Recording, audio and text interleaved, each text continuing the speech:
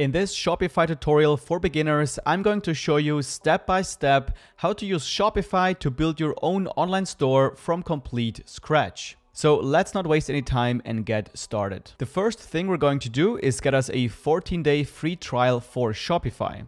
So go to the description of this video and click on the first link you find there. Or simply go to maddoxmedia.com/Shopify. Here we can now claim our free trial by signing up for a new Shopify account. Simply type in your email and click on Start Free Trial. Then set your password and click on Create Your Store. To save some time, we're going to skip the survey by clicking on Skip. Here you have to type in the name and address of your business and then click on Enter My Store. That will take us to the dashboard of our new Shopify store. So let's start by choosing a store theme. On the left side menu, we click on Online Store and then on Themes. Currently, the default theme on Shopify is the Dawn theme, which is not bad, but for this store, I'm actually going to choose a different one. So we scroll down and click on Explore Free Themes. Here you can now choose from 10 different themes that come with the Shopify plan. You can take some time to check out each of these themes for yourself and then decide which one will fit your business the best. I'm going to choose the Brooklyn theme for this store. Once the new theme has been added, we can click on Actions and then Publish. And now we can see that our current theme has changed from the default one to the new one we have just added. Now we can go ahead and click on Customize to start building out our store. Here's where we can edit all of our store pages like our home page, product pages, collection pages, and so on. You can also check how your store looks like on different devices and screen sizes by clicking on the desktop icon on the top right and then choosing mobile phone, for example. However, we're going to make our changes on desktop view. On the left side, you can see the structure of your current homepage. It always starts with the header all the way on the top and ends with the footer, which is all the way on the bottom. And in between is the content of the page. By default, there are already some sections on our homepage. First, we have a slideshow section. Next, we have a text section, a collection list, a featured collection, a featured product, and a newsletter section. We can also rearrange these by dragging them up or down. Or we can also delete sections by selecting it and then clicking on Remove Section on the bottom. If you want to add something new, we can simply click on Add Section on the left side and choose what kind of content we would like to add. So let's now start adding content to our homepage. We're going to start by adding a logo to our header. So we're going to select our header on the left side and then click on Select Image. Here I'm going to upload my logo for this store and then click on Select. I'm also going to upload a white version of this logo so that when there's a dark background, the logo will turn to white. To do that, I'm going to upload the image under Transparent Logo. And now you can see that the logo on my homepage turned to white. But when I change to a collection page, for example, it will turn to black again. So let's go back to our homepage and move on. We're going to select our header again and then scroll all the way down to the announcement bar menu. Here I can change the announcement text for the top of the website. This is a good place to put promotional messages like, for example, giving a discount code or simply putting something like free shipping worldwide. Of course, you can also remove the announcement bar altogether if you want to. Now we're already done with the header and we can move on with the next section of the homepage, which is the slideshow. For the sake of this tutorial, I'm only going to add one picture here, so I'm going to delete one slide by selecting it and then clicking on Remove Block on the bottom. Then I'm going to select the remaining slide and click on Select Image and then add my hero image, which is what people will see first when they visit my store. Then I'll go to Text Alignment and put the text all the way to the right. And we also want to change our heading and subheading. Plus, I also want to add a Shop Now button. So under Button Link, I'm just going to choose Collections, All Collections, so that when people click on that button, they will see all the product collections that we will add later in the video. However, we want to make it stand out a bit more, so I'm going to change the button color to orange. Awesome, the first part of our homepage is now finished. Now would be a good time to save what we've done so far, so we're going to click on Save on the top right.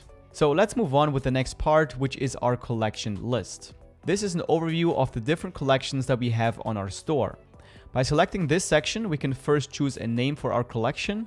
I'm going to name it Find Your Style. As I'm building a watch store here, I want to have a men's collection and a women's collection. So I'm going to delete collections until I only end up with 2 separate collections. And now we can actually edit and populate these collections in the back office of our Shopify account. So we're going to right click on the exit button on the top left and then click on open link in a new tab.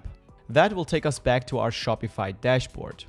Here we want to go to products and then choose collections. Here I'm going to delete the default collection that is already set up by selecting it first and then going to more actions and delete collection. Then we're going to create a new collection and we're going to name this collection men's. Now we can add the collection image on the right side. Under collection type, we're going to choose manual because we're going to be manually adding up products later.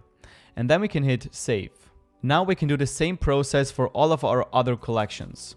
Once that's done, we can now put these collections on our homepage. So let's go back to our editor and then select the first collection in our collection list. And here we can assign the corresponding collections. So I'm going to choose women's for the first one. And then for the second one, I'm going to choose men's.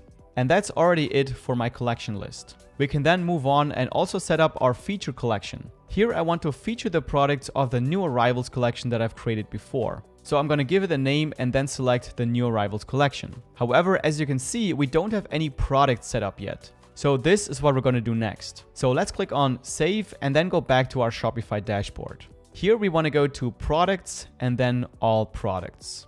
Then we're going to add our first product. I'm going to name it minimalist leather watch and I'm going to skip the description for now to save some time. Now we want to upload a nice product image and also put the price of the product and then also the available quantity we have in stock under inventory section. If you want to, you can also go through the rest of these options here and put in more information about your product. Then we also want to choose the collections that this product belongs to. So for this product, I'm going to add it to the men's collection and also to the new arrivals collection. And now we can click on save and go back to our products. For all of our other products, we can now do the exact same process. Once we've added all of our products and we're ready to put them on our store, we need to change their status from draft to active. So we're going to select all of our products, click on more actions, and then set as active. Now we can go back to our editor. And now we can see the 3 products that I've just added to the new arrivals collection. Then let's move on and go to the featured product section. And then we're going to select a specific product that we'd like to feature on our homepage. For example, this smartwatch. And now the last section we have on our homepage is the newsletter section for email marketing, which I haven't set up for the store yet, so I'm simply going to remove this section for now. Now we're going to take a look at the footer of our website. Here we want to add links to all of our legal pages of our website, like our refund policy, terms of service, and so on. So first we're going to go back to our Shopify dashboard. Then click on settings on the bottom left and then go into policies. Here we can simply generate our policies using the Shopify templates. All we need to do is click on create from template for each policy that we need. However, keep in mind that these are just templates and that it might be a good idea to read and adjust them for your specific business. Then we also want to add our shipping policy. Great, we're done setting up our legal pages and now we need to make them appear on our website footer. So we're going to go back to our Shopify dashboard, then click on online store, navigation, footer menu, and here we can add and remove links on our footer menu. So first, I'm going to delete the search function because I don't need it on my footer. Then I'm going to click on add menu item, go to policies, and here we can add each of the policies that we have just created. Then click on save menu. Now we can go back to our editor, click on save, and then we can see all of our legal pages in our footer. We can now also add our social media links by selecting our footer, then going to theme settings, and here we can easily add our social media links, which will then appear in our footer. Now we're almost done with our homepage. The only thing that we haven't looked at yet is the top menu, which is the main way our customers will navigate through our online store. So to adjust this menu, we have to go back to our Shopify dashboard again, and then go to online store, navigation, and then click on main menu.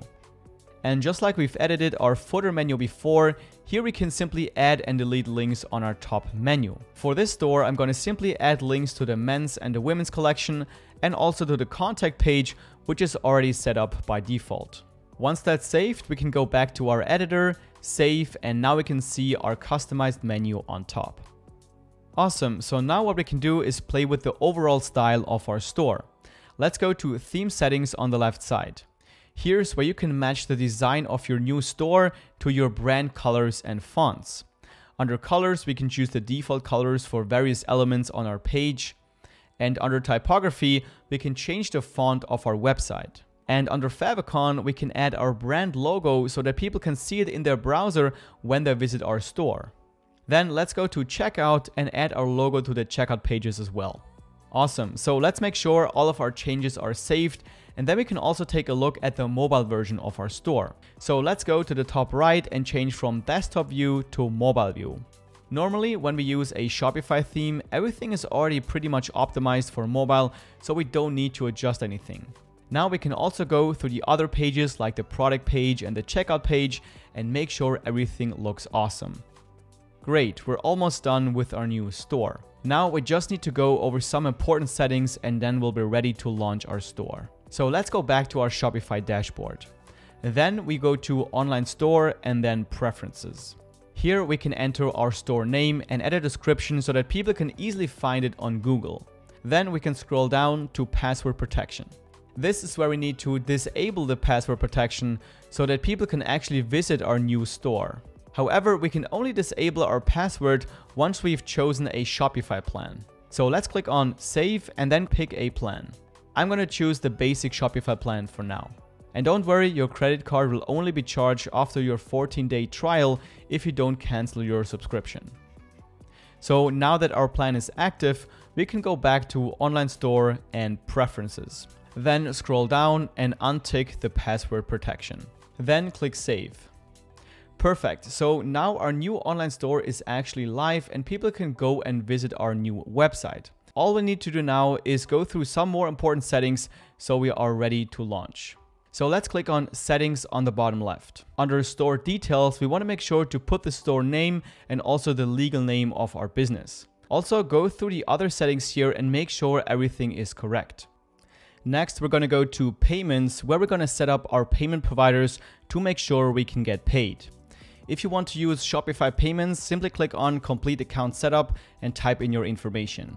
You can also scroll down and set up alternative payment methods like, for example, Stripe, which usually has less transaction fees compared to Shopify payments. By default, customers will also be able to check out using PayPal. If you don't want to have PayPal checkout on your store, make sure to deactivate PayPal Express checkout. Now let's go to Shipping and Delivery. Then under Shipping, let's go to Manage Rates. Here is where we can decide on how much we want to charge for shipping our products. I'm going to make it easy for this store and simply set up free shipping worldwide. So let's delete the existing shipping zones and then create a new shipping zone. Here we can create separate shipping zones for different locations. For this store, I'm going to have free shipping worldwide. So I'm going to simply choose rest of the world here. Then I'm going to click on Add Rate, name it Free Shipping, and choose $0. Next, let's go to Domains. Currently, the URL of our new store still has the name Shopify in it, which is pretty unprofessional. We want to make sure to get this store on our own branded domain. So we want to either connect an existing domain or we can simply buy a new domain through Shopify and connect it to our online store. Cool, so now we have gone through the most important settings and we can check out how our new online store looks like live. So we can go back to our dashboard and click on the little eye icon next to Online Store. This will open up a preview of our store where we can test the customer experience and make sure everything works perfectly. And if it does, our new store is now ready to launch.